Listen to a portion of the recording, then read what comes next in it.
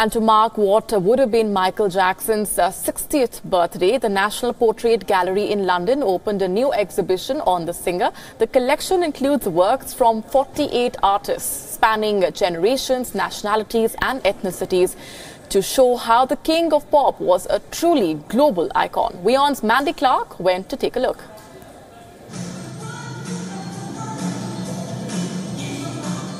This new exhibition brings together almost 100 portraits of Jackson that capture the king of pop at different stages of his career. It includes the last portrait Jackson commissioned in 2010 by Kehinde Wiley.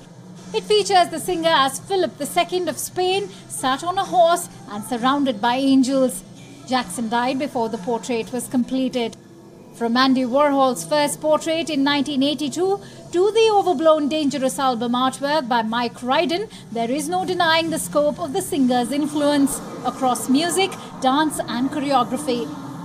Focusing on Michael Jackson, the muse, inspiring other artists, this show tries to go beyond the moonwalk and the glittering glove and show Jackson's impact on the world.